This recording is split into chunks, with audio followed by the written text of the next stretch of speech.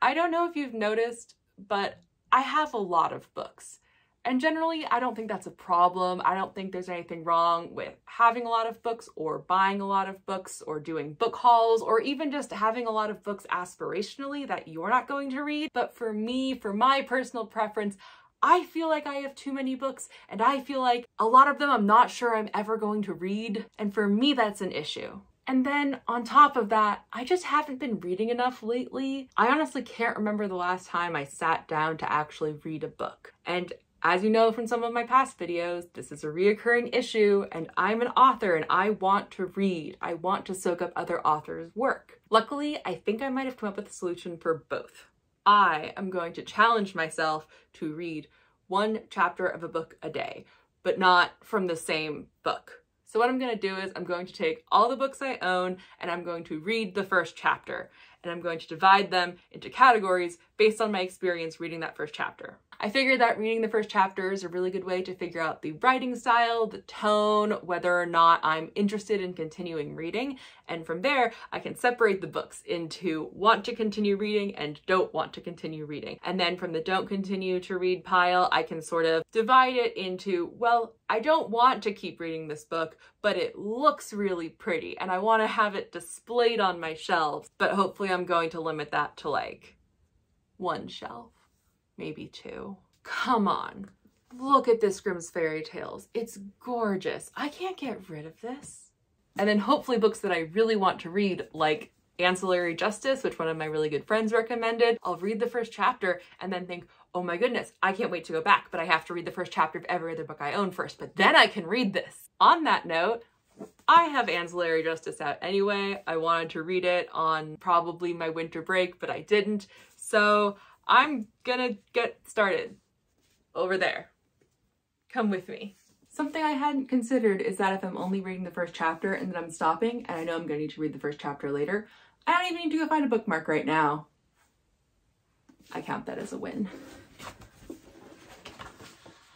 Editing Shayna here. It turns out that for some of the books I didn't explain what they were about, especially if I liked them, but I want you to know that in case you want to read them yourself. So I'm just gonna put in some VO of my thoughts here. Okay. Ancillary Justice is about an AI that used to be a ship AI, but is currently inhabiting a body. In the first chapter, they come across one of their former crew members and decide to help them, even though they have other business to attend to. It's definitely a sci-fi book, but one of those sci-fi books that feels kind of fantasy-ish, so I'm excited to see where that goes. Two small details that I still remember. The AI refers to everyone with feminine pronouns, even when they go out of their way to point out that their crew member is actually male, which I find to be an interesting distinction of AI and actual humans. Like a human or humanoid alien narrator would care about getting that right, but a computer is like, what's the difference? Also, the way that healing works seems to be buying healing packs, but then it's full of like mud that has to be caked on an injury, something like that. We're already done with the first chapter. That makes sense. I do want to keep reading it already.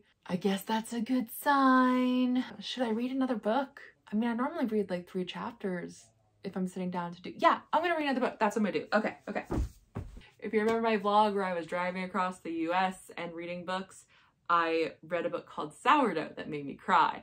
And in that book, the author description included their first book, the 24-hour something or other. Robin Sloan is the author, and when we were at the same bookstore, I believe, where we got Sourdough, my husband pointed out this book, Mr. Penumbra's 24-hour bookstore. It's supposed to be really, really good, so I'm gonna read it and hopefully add it to my, I guess, my TBR pile, my to keep to read pile. It's another short chapter. I was worried because the table of contents just lists the sections, but we're good. It's okay. Mr. Penumbra's 24-hour bookstore is about a recently unemployed, I want to say designer. It's been a bit since I read it, but I don't think he was a software engineer, although he did work in tech in San Francisco. It doesn't matter. The main character is unemployed and he's looking for work all the time. He comes across a 24-hour bookstore with a help wanted sign and is intrigued, so he goes inside and ends up being offered a job. It's extremely entertainingly well written, and it has such a similar vibe to Sourdough, which I loved so much. I'm noticing a problem with my plan, which is that first chapters are kind of designed to make you want to keep reading. Well, good, because that means I'm going to be really excited to read this later, right? So it's fine, it's good. Okay, Next book. I think I bought this one at Goodwill. It's called The Animals at Lockwood Manor. I think it's a mystery. Yeah, it sounds kind of mystery, thrillery. Seems cool. So first chapter, here we go. What do I do with prologues? How long's the prologue? How long's the first chapter? I'm going to read the prologue and first chapter of this book.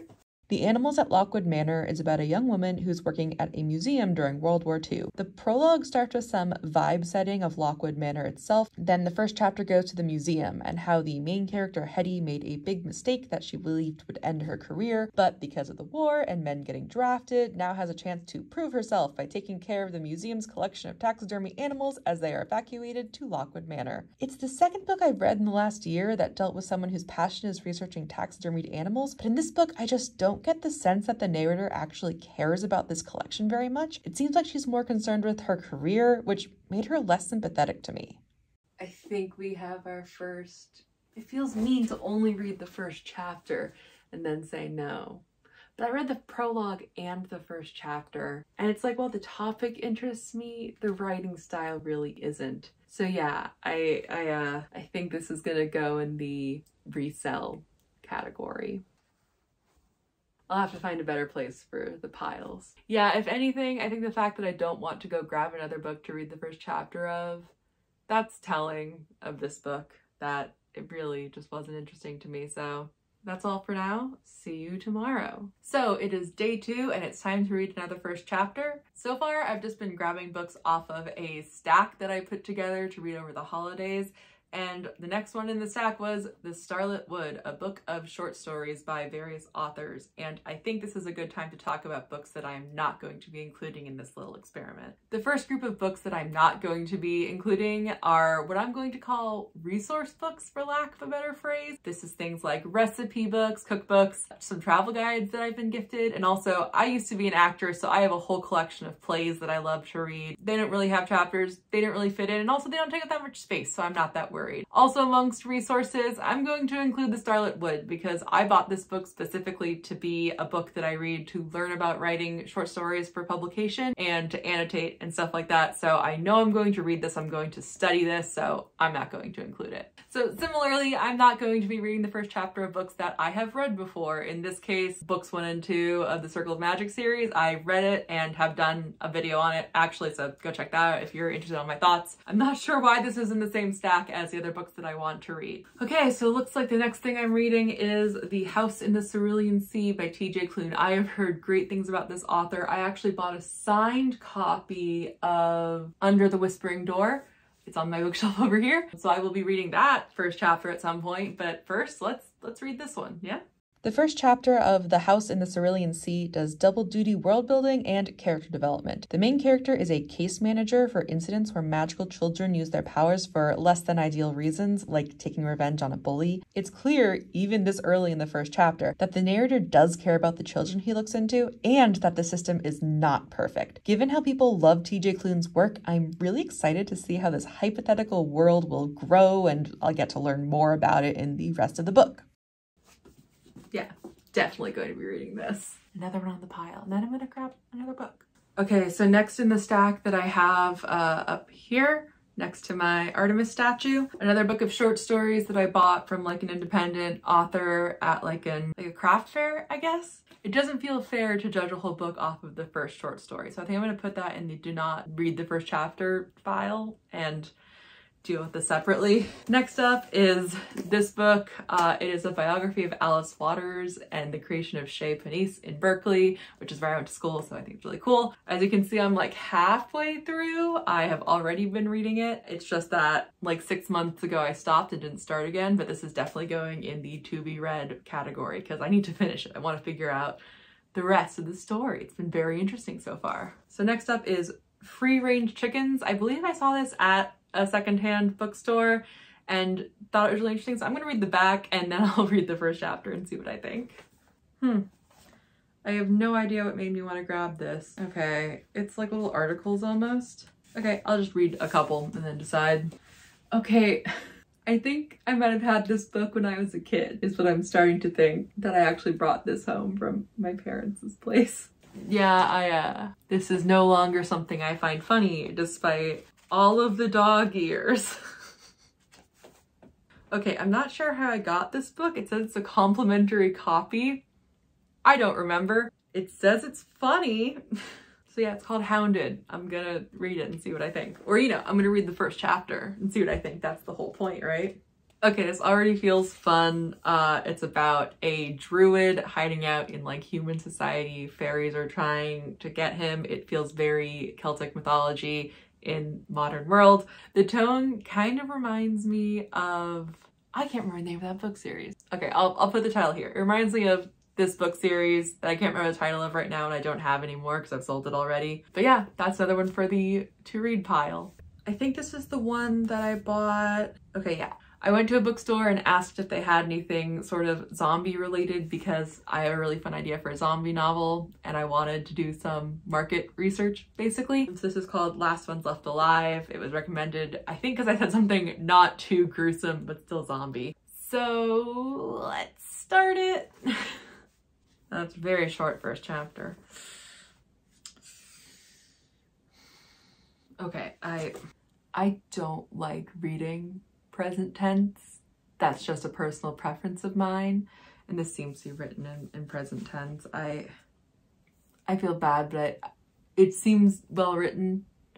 But I think between it being a zombie novel and it being written in first person present tense, I think it's a no for me. Sorry. Okay, I have another couple books that are in the I'm not going to read it category because these are sequels to Ancillary Justice, which I have over there in the to be read stack. So by default, these are going to be read, hopefully, or at least the decision. I don't trust first chapters of sequels not to spoil stuff from the first book. And as an author, I don't think the authors need to worry about that. I think that's totally fine.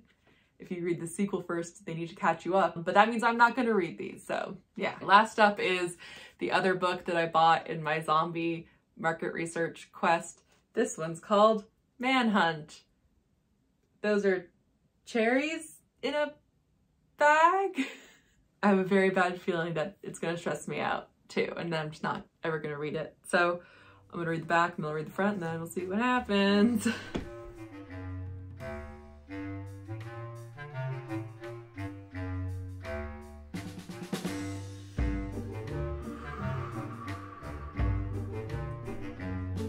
It's a zombie book.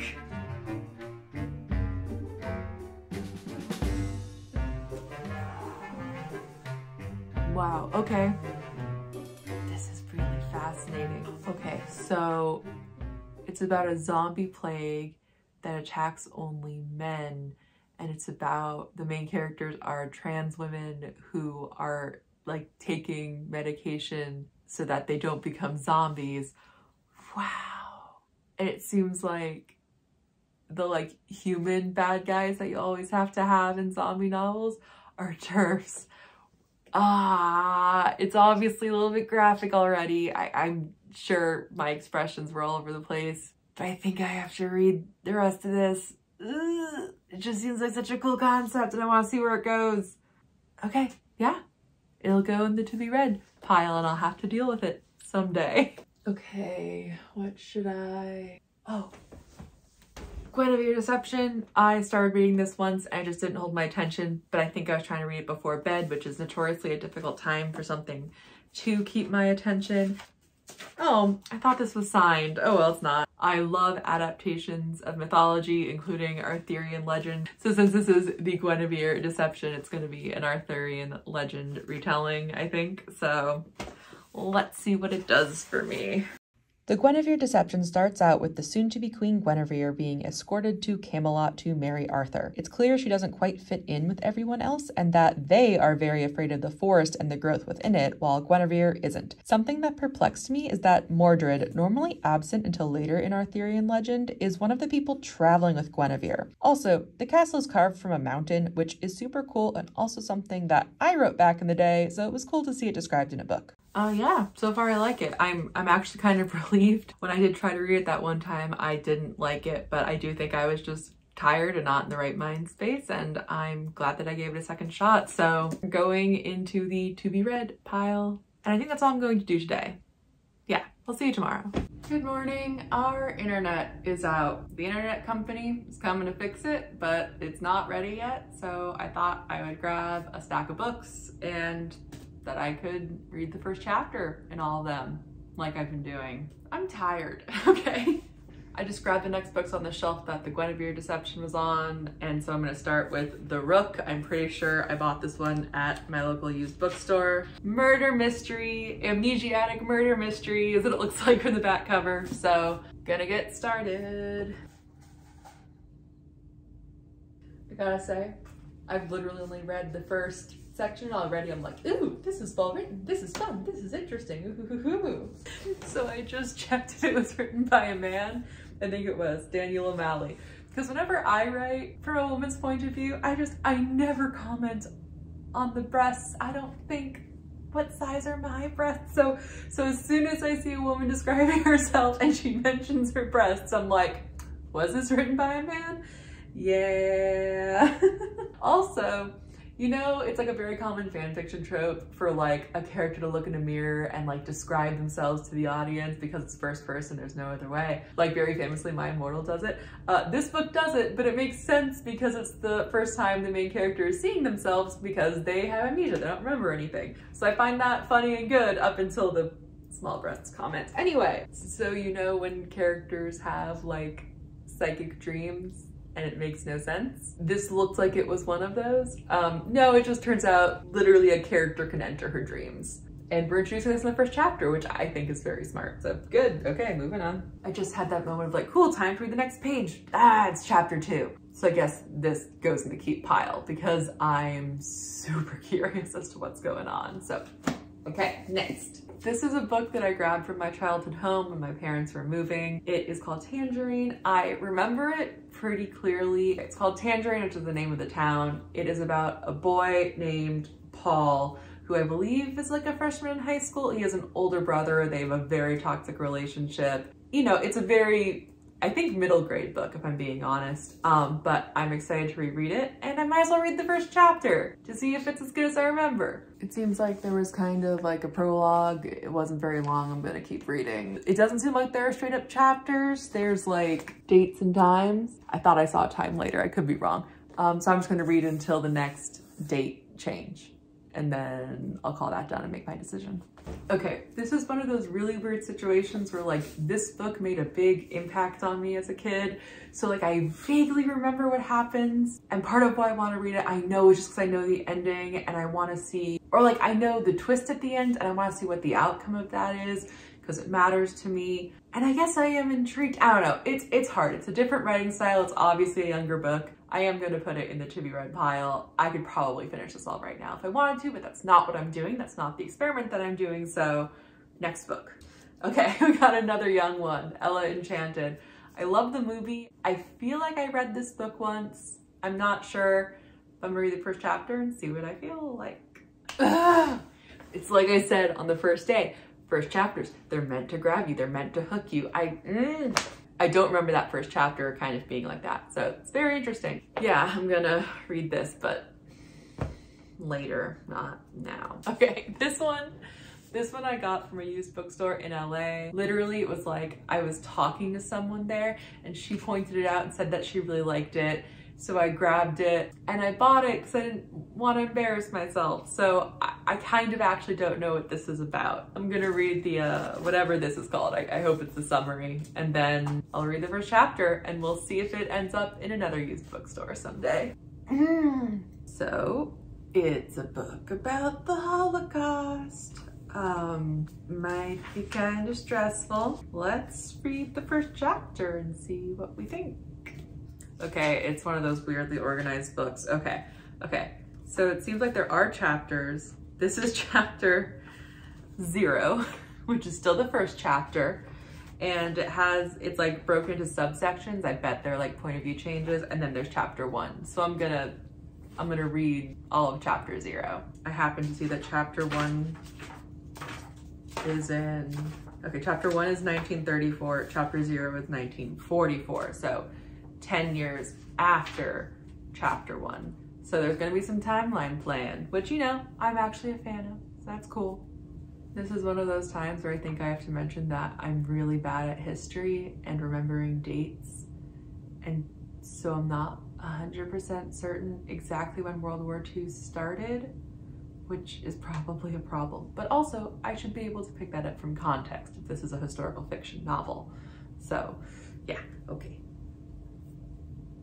Yeah, I'm going to keep reading it. You know, it's obviously going to be kind of a hard read, but it's really well written.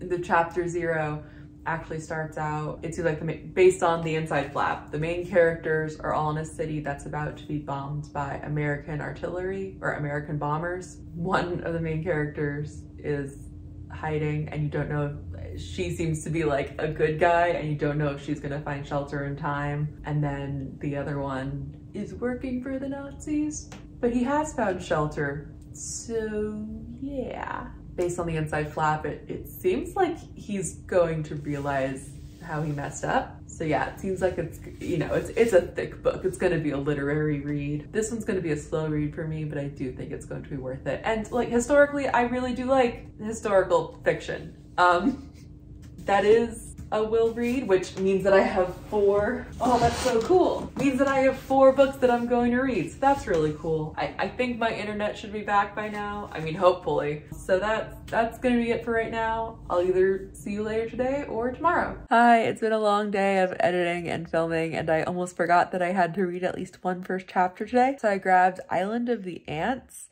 I'm not sure if I read this as a kid or if it was something that I've just like heard about. But yeah, I'm gonna read the first chapter right now and I'll let you know what I think. Okay, I'm pretty sure I didn't read this as a kid, but it's already really funny and the characters seem really cool. It reminds me of like Miss Pigglewiggle a little bit, but instead of a bunch of short stories, it's going to be one arc. So yeah, I'm gonna put that in the to be read pile. I'm actually feeling kind of good. So this is next. Starcrossed. I bet it's like a fairy tale retelling, but I'm not sure. Oh, never mind. Maybe it's not a fairy tale retelling, it's just fantasy.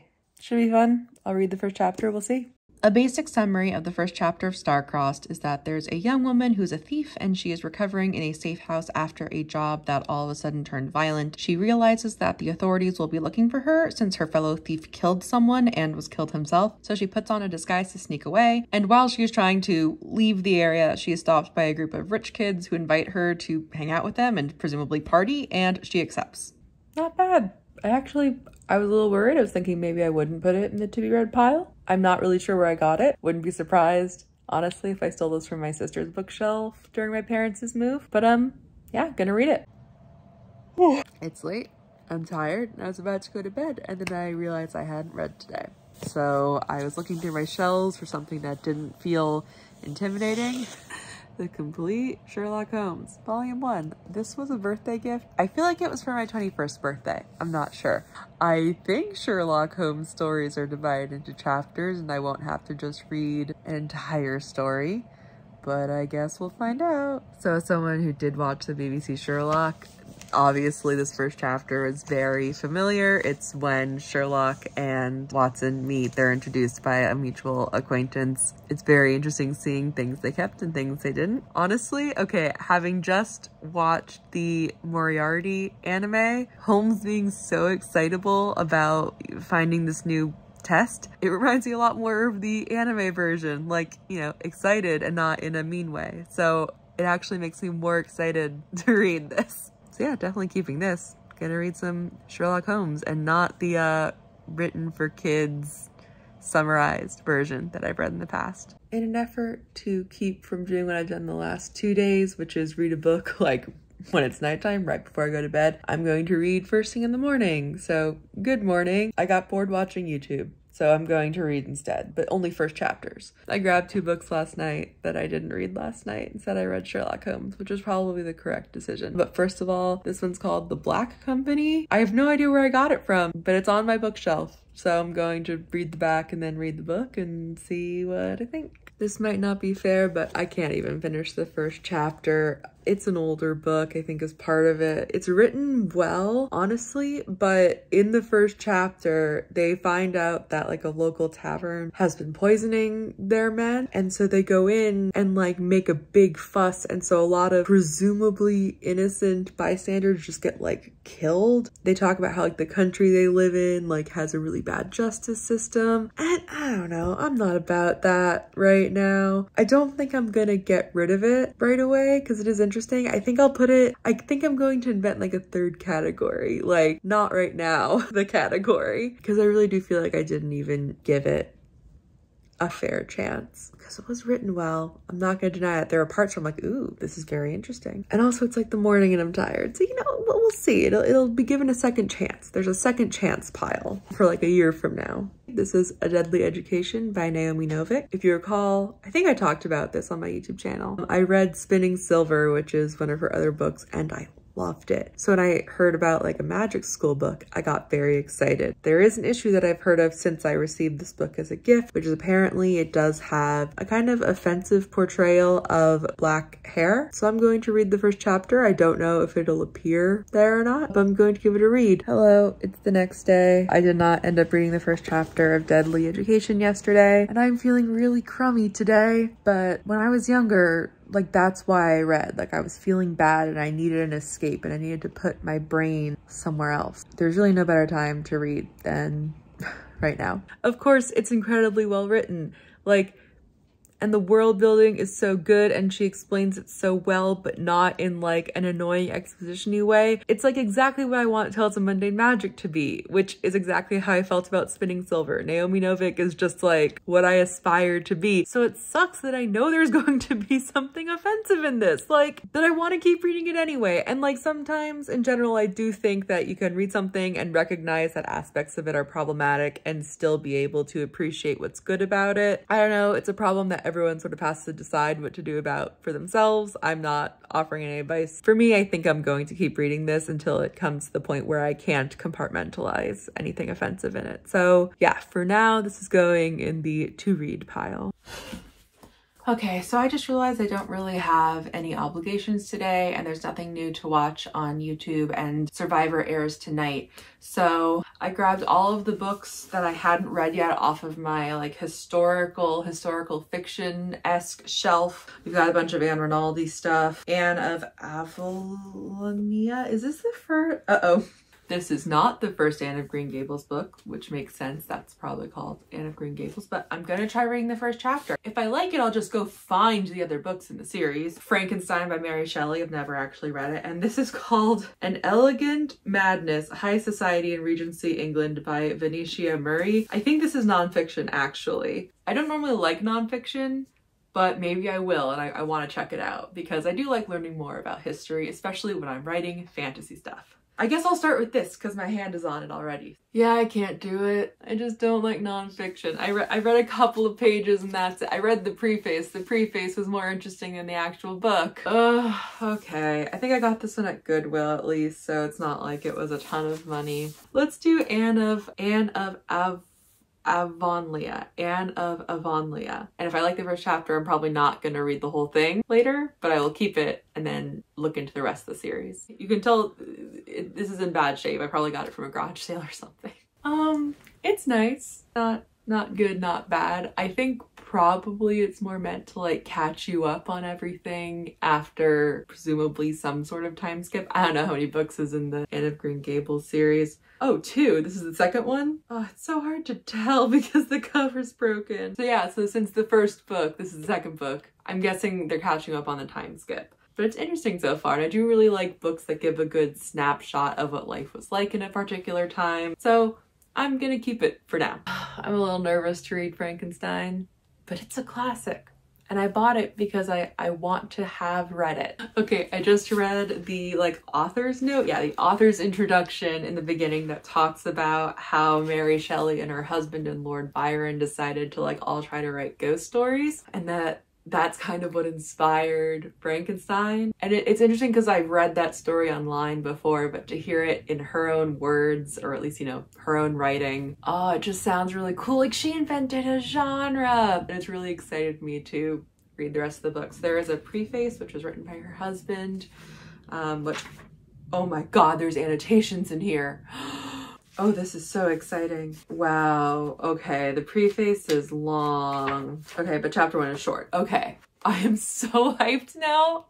The preface, written by Mary Shelley's husband. It's a collection of letters from this Captain Walton who's on a North Pole expedition in a boat. And it's decently long and honestly was boring enough that I was like, oh my gosh, do I have to read this? And they pick up someone who was like sledding about on the North Pole, I guess. And they, you know, they like reanimate him, as the annotator for this book noted is like an ironic thing because, you know, Frankenstein. Animation. And genuinely I was like, is this guy Frankenstein or Frankenstein's monster? And he was talked about so kindly, and like Walton, the guy who's writing these letters, was talking about how, you know, he feels like a brotherly love for this man. So I'm like, oh, also he was calling him creature constantly. So I thought, oh, like this is Frankenstein's monster and he's chasing Frankenstein. But then most of the book seems to be this man giving the account of his life, and that's like what starts with chapter 1. So I think it's actually Victor Frankenstein, although he has not been named at all. Chapter 1 is about his parents, which is a weird little story. Don't want to get into it. And then his adoptive sister, who I believe he is in love with. I believe like romantically, creepily, ownership of her. Anyway, it is written very interestingly. The annotations, I love reading books that are pre-annotated. Definitely going in for the religious imagery, trying to connect Adam and Eve and like Father equals God a lot. Also just really hard anytime there's anything that can be connected to the idea of reanimation or bringing back to life, which there is a lot. I'm not saying the annotator's wrong, but they pointed out. Of course, I can only imagine this was annotated by someone for an English class, so I thought I wasn't going to be excited to keep reading, but I am. So that's neat. Although I'm really glad the whole thing is not an epistolary novel, because I already went through that with Dangerous Liaisons and I don't want to do that again. Next book, Revolutionary War book. It's called My Brother Sam is Dead. I bought this book because in 5th grade, I remember there was this like lesson plan where we were choosing a historical fiction book. I remember this being one of the books that we could choose. And for years and years and years, I thought this was the book that I did choose. And then I remembered specific scenes from it, but like notably, it was from the point of view of a woman, a young woman. This is not. This is the point of view of a man. I found that out a couple of years ago and I was disappointed, but I decided, oh well, I should read it anyway. And so knowing me again, found this at a used bookstore or something and decided to grab it to see what I guess was the alternate reading that I could have done for that section. So let's see if it's worth pursuing.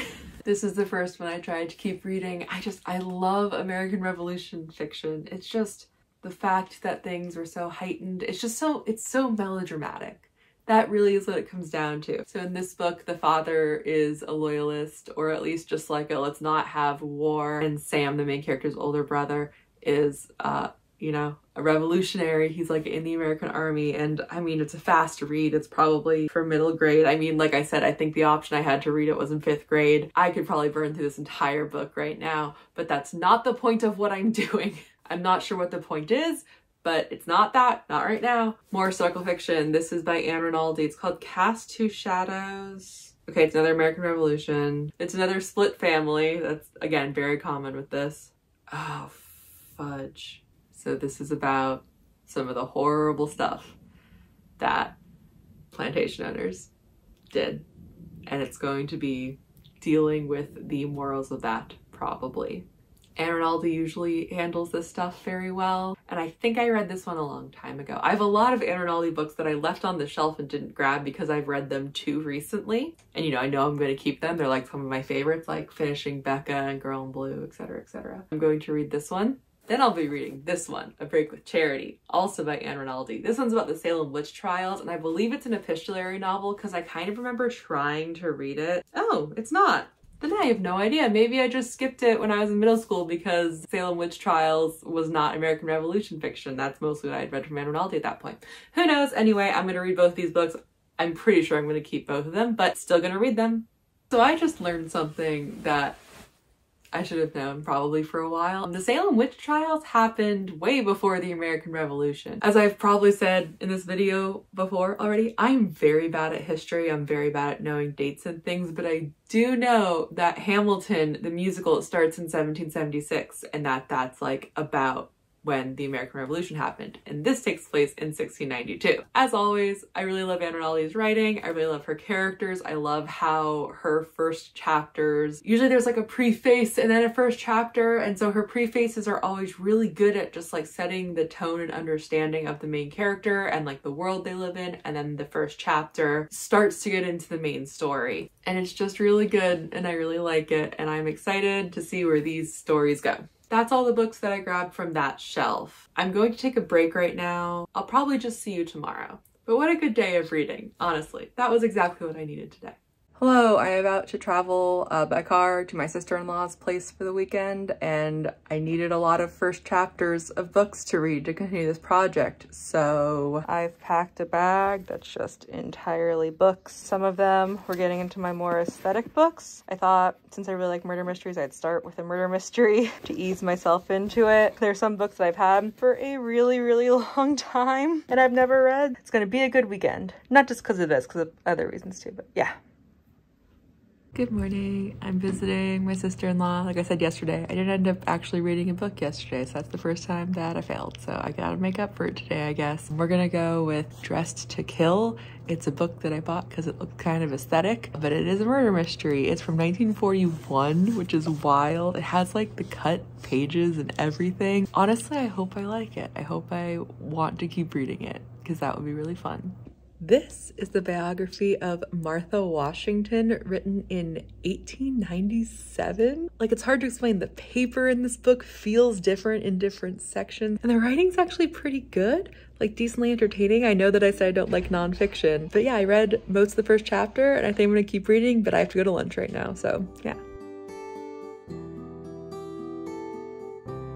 Hey, it's been a bit of time. I read a lot of books while I was visiting my sister-in-law. I'll go through them all maybe tomorrow. But right now, after talking to one of my best friends, he reminded me that I haven't read Clariel yet. And Sabriel, the first book in this series, is the reason me and him were friends. So I thought, might as well read the first chapter of this book right now. The prologue of Clariel involves a poor fisherman who finds a bottle and wants to sell the stopper, which is made of some sort of valuable material. He opens it and releases some sort of evil creature. This is obvious to the audience, but not to him, which is part of what makes the writing so great. He seems to be possessed by the creature. Then we get the first chapter, which introduces Clariel, who's recently moved from the place she grew up to a big city, and her parents are metalworkers in the fancy guild, and now she needs to be escorted around, and there are politics and nothing happens, and I already don't like the main character. I hate when I don't like books by my favorite authors. It's really frustrating. I don't remember Garth Nix being this expository in other books, but it's been a little while. But okay, so the prologue was pretty interesting, and then the first chapter dragged. So I'm keeping this one because I do kind of want to keep reading. I am curious. The prologue was pretty good. It's not the same. Like, I remember the first chapter of Sabriel, and that was much better. Okay, it's late and I'm tired, but I have some friends coming to town that are staying with us, so need to be awake to see them. Let's choose a book. Let's see what Madame Bovary is about. Honestly, it's just such a pretty book. It might go in my display pile, but maybe I'll read it. Who knows? That was wild. I'm realizing I have no idea what this is about, and I'm pretty sure I looked it up when I bought it, but now I can't remember. And the first chapter was such a whirlwind that I almost feel like I shouldn't look it up, because then maybe I'll just stay surprised. But yeah, it's not just decoration. I'm probably gonna read this, at least one more chapter, eventually. I'm not sure what day we're on anymore, but I'm going to go through the books that I read and decided to keep, and read and decided not to keep from my trip last weekend. And I am going to do really quick first chapter reviews for you. Secret Garden. The main character is spoiled and no one likes her, but her parents die from cholera. Yikes! And she's nearly forgotten, but is found. Keep. Martha Washington. The nonfiction biography of Martha Washington, the first Lady of the United States. Surprisingly, keep. Dressed to Kill. Again, surprisingly, Two advertising companies are at a skiing getaway with a large potential client. There's one woman on the trip whom the other guests wouldn't miss if she were to disappear. I sure hope she doesn't turn up dead. By the way, it's a murder mystery. Keeping it. I will fear no evil. The ailing in a hospital bed lead exec of a corporation one-ups a subordinate on his board of directors and then fires him. He then dismisses the meeting except for his lawyer and secretary, and even has the nurse monitoring him turn off any recording devices. He has his secretary fill the newly empty board position and tells his lawyer he wants to acquire a brain-dead body for him to inhabit since he's old and dying. It was pretty fascinating. Keep. Mind Games by Kirsten White. A teen girl is sent to assassinate a teen boy, but he's nice to a dog and she realizes she can't do it. Another group of assassins comes for him and she defeats them using her superhuman ability to sense the right thing to do and her assassin training. Her and the boy run off. Keep. And also I've been thinking about this book since I read the first chapter, so excitedly keeping to read. Death on Tap, cozy mystery from Leavenworth that I got when we were visiting the town. A brewer discovers her husband is having an affair. Honestly, I can't remember what else happens in the first chapter, but it's well written enough that I don't care. It's a keep. It's funny already. Neuromancer, I think I'm going to put it in the to be given a second chance stack because I know it's a famous sci-fi novel. I just think maybe I'm not in the right place to read it right now, but I know it's a classic, so I want to read it eventually. Oliver Twist. Oh my god. Trying to slog through the first sentence. It was awful. It's just one of those classic books that was like paid for by the word. It's a beautiful copy and it matches the copy of Murder on the Orient Express that I have, so I'm gonna keep it for the decorative pile. Becca Cooper. A prequel to Alana the Lioness told through journal entries that change points of view. Mrs. Cooper, a tertiary character from Alana the Lioness, tells her son George, a love interest from Alana the Lioness, who's starting to steal, that his ancestor was a cop. We then go back in time through journal entries. I feel so bad because I love Tamora Pierce and I've wanted to read this. I think I've had this book for 10 years, but I just can't do it. I'm gonna see if a friend of mine wants it because I hate the idea of just giving it away forever, but I just can't. So I decided to keep 6, get rid of 1, put 1 in the decorative only pile. That's pretty good for a weekend. I've kind of organized the books that I've read already or sorted already. So behind Artemis here, we have the first shelf of books that I'm keeping and going to read. That list extends over here and then up to here. These are all books that I've read already and want to keep. I probably want to reread Crime and Punishment. There, okay. You come over here and you have books that have already been sorted for display, or I have duplicate copies. The Secret Garden is in the TBR, but this is the other copy. These are all very pretty. Very pretty. And I have read Murder on the Orient Express. Oh, and I've just moved this absolutely gorgeous copy of Edgar Allan Poe. Oh, love it. I pulled a bunch of decorative books that I'm going to read and sort from this shelf, and then also this shelf. There used to be books here. These will be pulled eventually, except for Crime and Punishment. Ooh, I didn't know that I had another copy of this. Neat. You might be wondering, Shayna, why do you have multiple copies of Crime and Punishment? Well, this one looks cool. This one is the one that I read in high school that my parents had held on to in my childhood bookshelf for many, many years. And this is the one that I bought to reread before I got this from my parents. I wonder if this is annotated. Yes, it's annotated. Ah, my favorite kind of read. Okay. So here are the books that I pulled from my bookshelf to make room to do all that sorting back onto my bookshelf. So I'm going to read them. And I'm going to start with the one that makes me the most scared. This is Curtain by Agatha Christie. It is Poirot's last mystery. And I know from reading spoilers somewhere else that Poirot dies at the end of it. But I'm only reading the first chapter right now. I just get the fun beginning of reading an Agatha Christie murder mystery.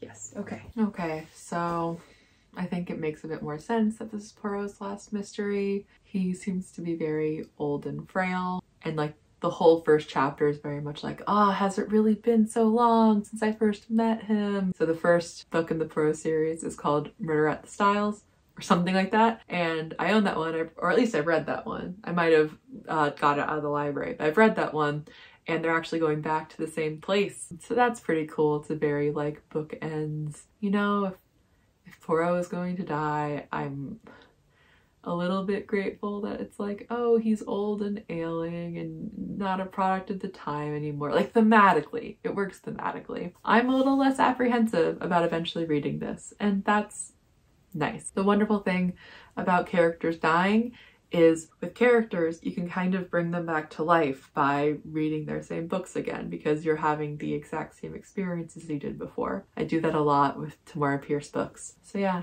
definitely going to read this. So I haven't been very consistent about reading or filming when I have read, so let's go over the books that I have read and have decided to keep. This one is called Rosemary, A Christmas Story. I'm pretty sure I bought this just because it looked kind of cool and a little festive. And okay, it's an older book from 1906 and the pages they're so thick. All the text is like, there's such thick margins, and then the paper will be a little bit different when it's like an image page like this one. Like this page is really thin and this is like cardstock.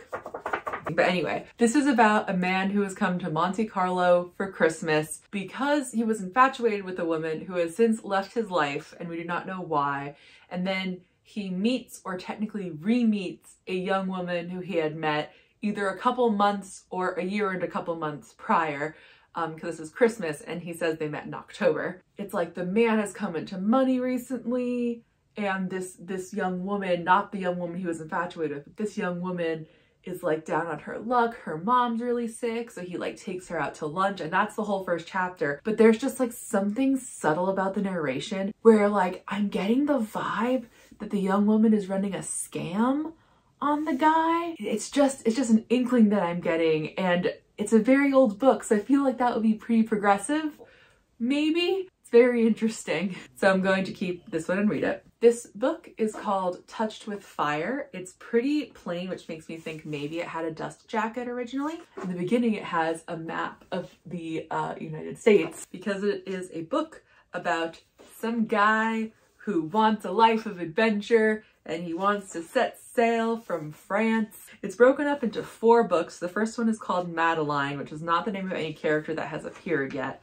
And I don't believe it's the name of the ship that they're on, Fleur d'Or. So definitely not the name of the ship. So I have no idea. It could be a love interest that appears. There are going to be a lot of women on the ship, which is super bad luck, of course. As someone who in general likes pirate stories, I don't know, I'm hoping it's sort of like an accurate account of sea life. That would be interesting for me to see. This is Heidi. I'm pretty sure I picked it up because this was another one of those books that is like a classic that will get summarized and then resold to children as like a summarized classic, kind of like Dracula or Frankenstein. That's why I read those books. And I saw it at a Goodwill and it was just, I don't know, it was cute and it was like the cool cover. This one also has a really cute penciled note. It says, "To Carol from Santa Claus 1959. And I just think that's really sweet. It doesn't actually have a like copyright publishing page, but it has, you know, some cute illustrations. I know nothing about this story. I know it's a classic, but so far in the first chapter, it is introducing the girl Heidi and sort of her backstory via her aunt. And her aunt is dropping her off with her grandfather, who is not the aunt's father. And I think that's the whole vibe of the story, is like grouchy grandfather ends up falling for rambunctious young granddaughter. So, you know, it's cute, nothing offensive, nothing remarkable, but I'm interested to see where it goes, so keeping it. The Shapeshifter's War. This is a self-published book that a friend of mine made. I don't know when I bought it or if she gave it to me. She is actually the editor, and her friends each wrote a chapter, I think. The first chapter is pretty good. It's about some dragons talking about a war that's going on with the humans, and then we switch perspectives to the Empress or Queen, who I think it's mentioned as like a teenager. It's not quite clear what the war is about. It's interesting. I'm probably going to read it no matter what because it's a friend's book. And even if I wasn't going to read it, I think I would give it a special exception to have it on my bookshelves, even if I'm not going to read it, because, you know, it goes on the friends and family published books shelf. So I already mentioned that I had read the first chapter of Poirot's last murder mystery and that it had a very sad beginning vibe.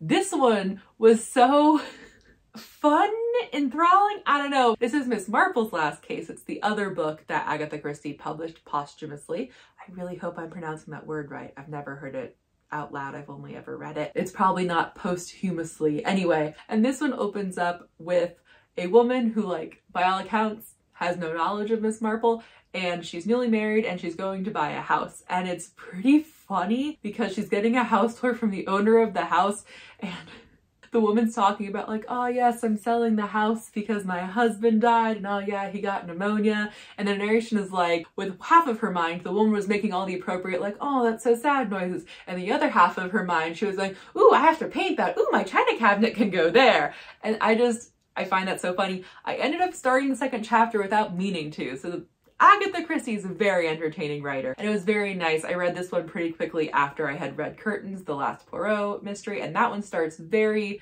doom and gloom. And this one, it was really nice. Even though it is the last Miss Marple book, it was nice that it was at least fun to read. Last up is Big Magic. I believe this was a gift. It is a advice book. It's a book about unlocking your creativity, which is why I think it was a gift, because I don't really buy a lot of nonfiction for myself. And it's written by the woman who wrote Eat, Pray, Love, which I didn't realize until I think it's like on the first page. It's like, oh, other works by this author. And I immediately felt a bit weird about it because... Okay, my explanation here is long. Basically, Eat, Pray, Love, the movie, is based on a memoir by the author, and I found out that in real life, the author isn't as nice as the movie makes her seem, so reading an advice book from her felt strange. But I read the first chapter anyway because I had to for this video, and it's really well written, which shouldn't surprise me. So I'm going to keep reading it. And if you're the person who bought it for me as a gift, I mean, thank you. And I'm sorry it's taken me this long to read it. And with that, I'm going to read another first chapter because the day is getting late and I want to get back on track. This is A Peculiar Treasure by Edna Ferber. Edna Ferber has written an this is her autobiography. Autobiography? Pretend I said that right. Also written a bunch of short stories, including one called Buttered Side Down, novels, and plays. So that's cool. Copyright 1938 and 1939. Wow, this is already like fun to read. I'm going to like lean back and enjoy this book comfortably. I just had a moment reading this book. So this is an autobiography of a writer. When she was 17, she started working for the newspaper. So she was a journalist, and she's also written plays and books and stories. And she talks about how technology has changed so much just in her lifetime, and that it feels weird to think of people who were born after the World War of 1914 to 1918, which I believe is the First World War. But yeah, she's talking about how like, and she doesn't say it in like a dismissive way, she says it like in an amazed way, kind of, right? Where it's like, the youth of today take for granted airplanes, television, radio, streamliners. And I'm just like, you have no idea. And I'm like, oh my gosh, am I going to feel that way in 10 or 20 years about, I mean, I do kind of feel that way already about people who never had a flip phone, who've only ever known smartphones. Like, I remember when computers were these huge, bulky things, and laptops were like this wild concept when they were first created. I used tapes, but I've always remembered CDs, but I remember feeling very clever when I knew that the like new video technology of the day was DVDs when a teacher asked it in class.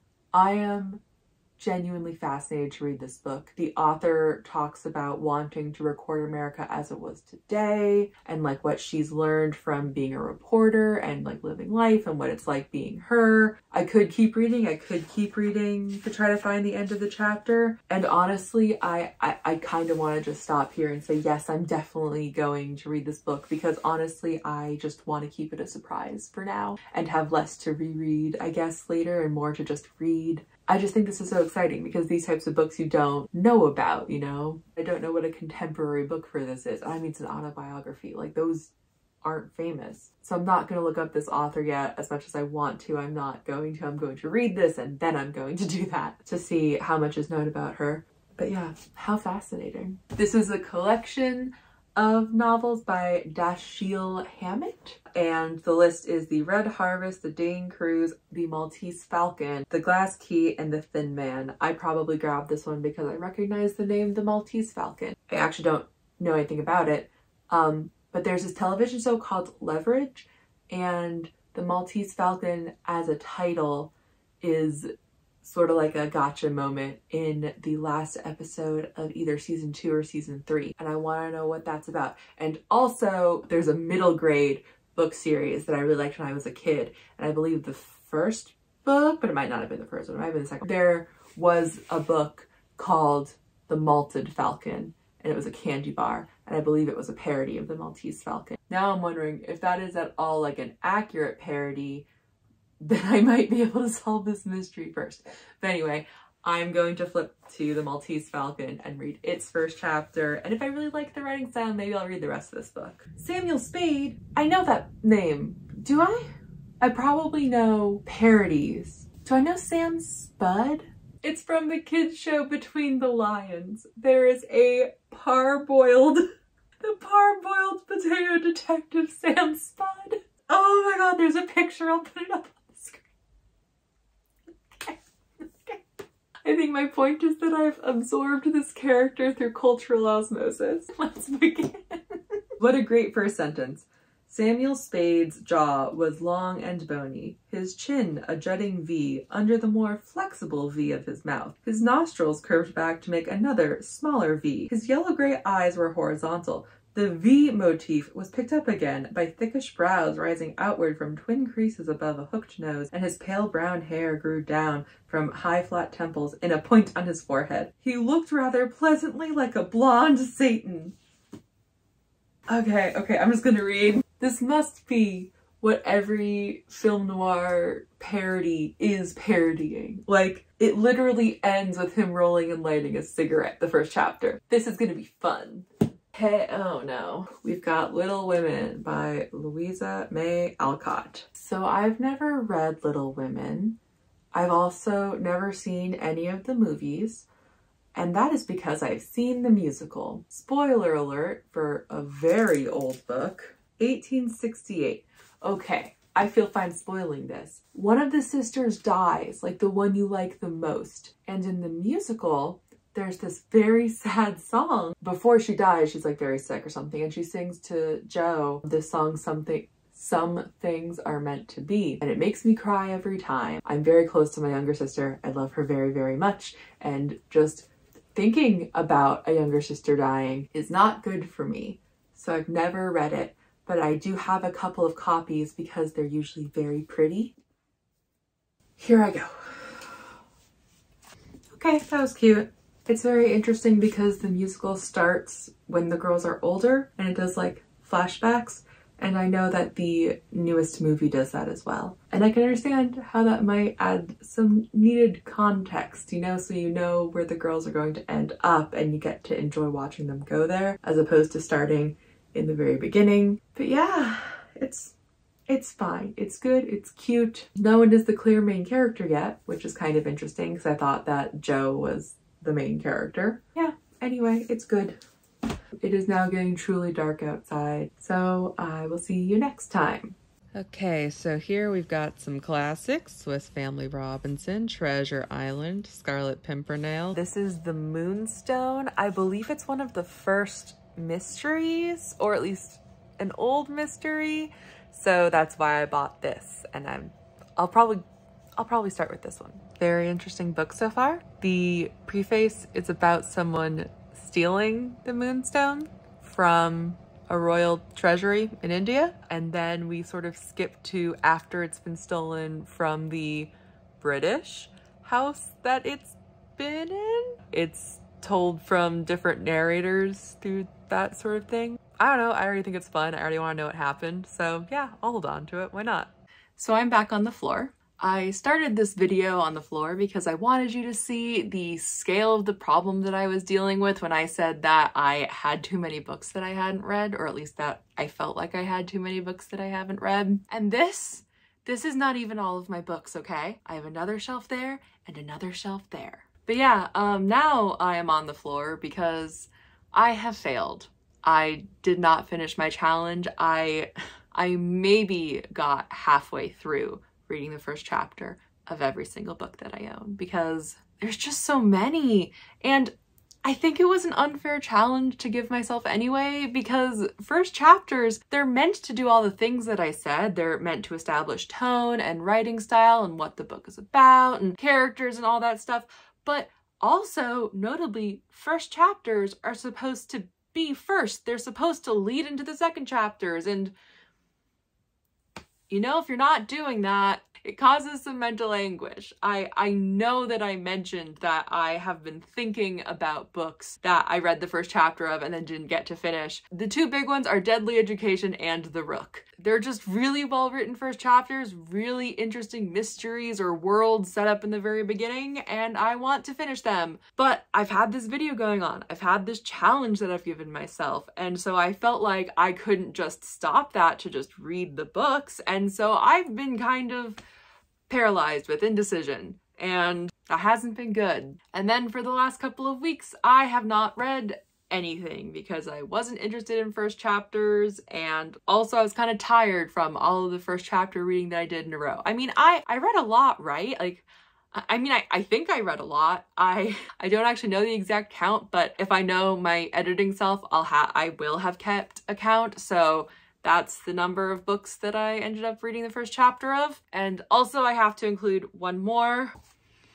Yep, I read a Goosebumps book, first chapter. And this is the last first chapter that I read as part of this challenge because I couldn't do it anymore. So yeah, I failed. But you know, it's okay because like I said, I'm really looking forward to reading some of these books. And if I give up on this challenge, then I have a really good reason to, you know, go and read other books. So I'm gonna do that. So yeah, that's the end of the video and the challenge, but it's not the end of me reading. I don't know if anything on earth could stop me from reading, if I'm being honest. I hope you enjoyed this video. I hope you thought that my summaries of the books and my little vlogs were interesting. If you want to know the books that I read, if you want to buy them yourself, I will link them all below, probably on Bookshop, because if you buy books on Bookshop, then that supports independent bookstores. And a lot of them might be out of print, but I will do my best. Maybe I'll find them on Abe Books or something if you're interested. I'll also link my story graph down below because that's where I'll be writing reviews for these books. And if you are interested in what I thought of them after I read the whole thing, you know, I think I should include that for you. Thank you so much for watching. If you liked the video, if you want to see more reading content, please give it a thumbs up. Leave a comment with your favorite or most interesting book that I read. If you want to yell at me for any of the books that I decided to give away, or if you want to call dibs on any of them, you know, comment below. And yeah, thank you so much for watching, and I will see you next time. Cheers!